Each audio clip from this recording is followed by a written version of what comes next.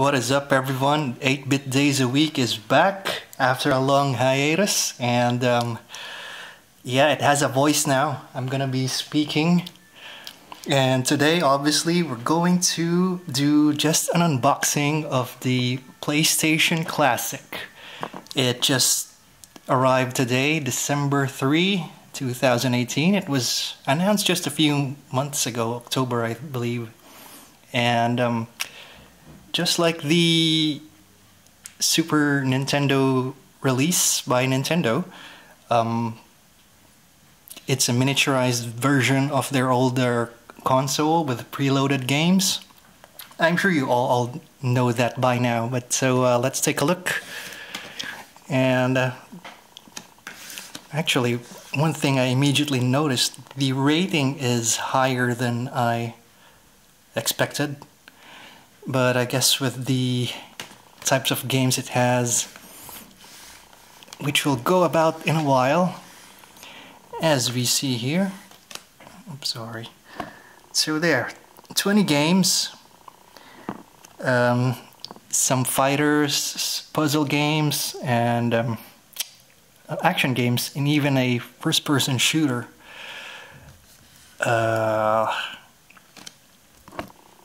We have Battle Arena Toshinden, Cool Borders, Destruction Derby, Final Fantasy VII, Grand Theft Auto, the first one. That's probably why this got a high rating. Intelligent Cube, Jumping Flash, I believe one of the earliest PlayStation games there. Metal Gear Solid, we all know that. Mr. Driller, Oddworld Abe's Odyssey, Rayman, Resident Evil Director's Cut, Persona, the first one, R4, Ridge Racer Type 4, Super Puzzle Fighter 2 Turbo, Siphon Filter, Tekken 3, Tom Clancy's Rainbow Six, Twisted Metal, and Wild Arms. And there you go, strong violence, right? Now, if anyone's curious, the Japanese version is actually containing different games, most of which are JRPGs, Parasite Eve, Saga Frontier, Arc the Lad, and its sequel. And there's also Armored Core, Gradius Gaiden, and G Darius. This one lacks some shmups as opposed to the Japanese version. So, alright, as mentioned, this thing just arrived. It hasn't been opened yet. I'll go ahead and cut this thing.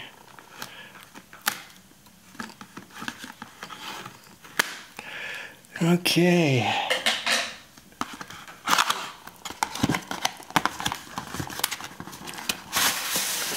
And we get another box.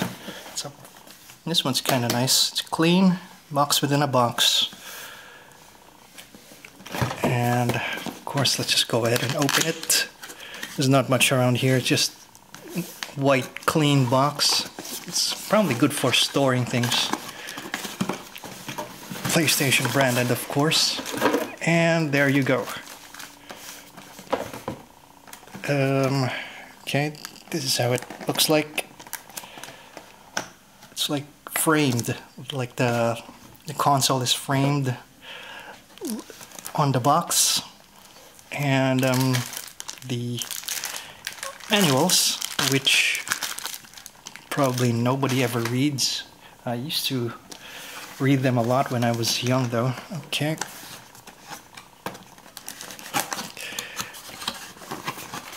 Okay. There's a lot of stuff going on here. Probably need to remove this first. There. Oh, well, might as well take a look. And it's so small indeed. I guess that's the in thing right now, have miniaturized versions of older consoles.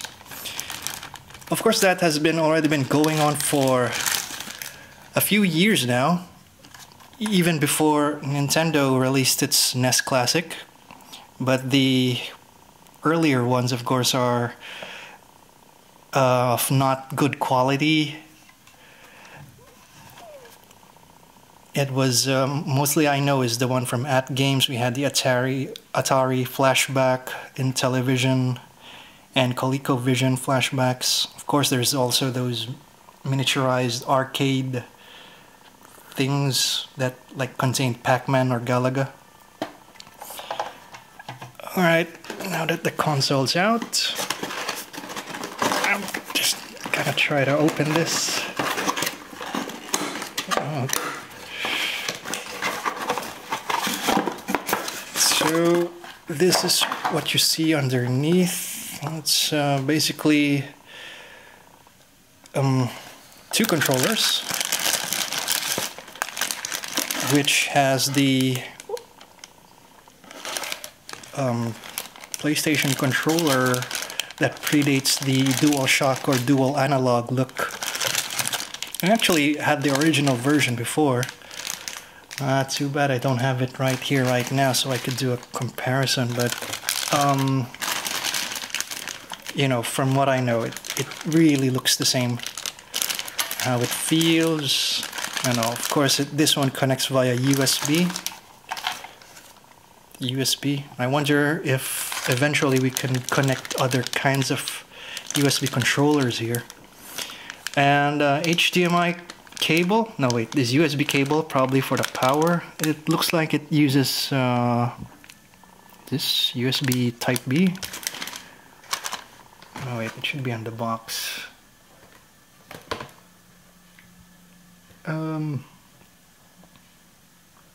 Nope, doesn't say what kind. Anyway, it's not important as long as it works. HDMI cable. Alright. And well, that's it. That's what's inside the box. Let's try to open one of the controllers now. There you go.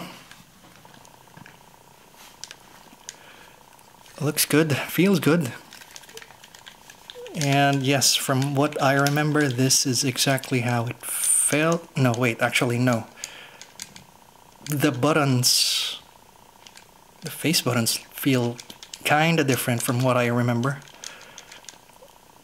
This feels a lot stiffer, actually, maybe because it's new, I don't know. But yeah, I feel something different here, just from based from my memory, of course.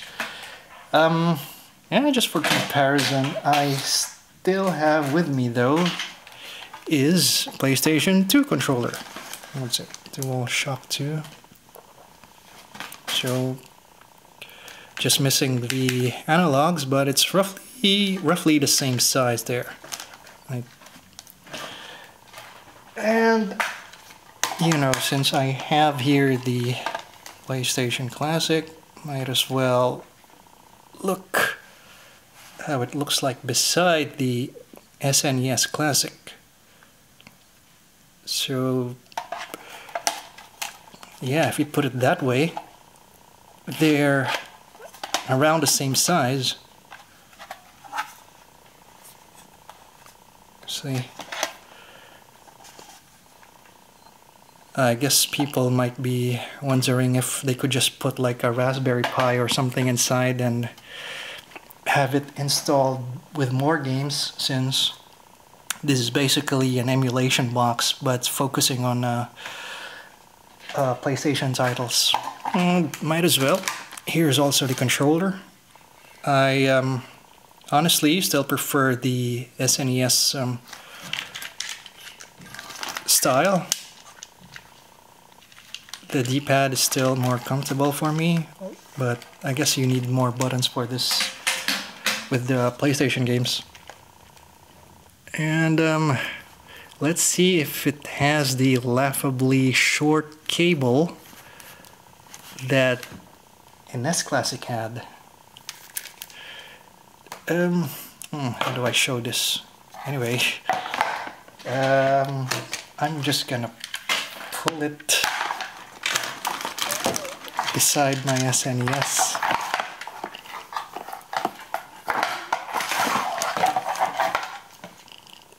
All right. It's just a bit shorter than the SNES Classic cable length, and that actually has a longer cable by a bit than the NES Classic. So at least you get an idea how long or short it is depending on your preference. Of course, it doesn't compare to how long the cable of the original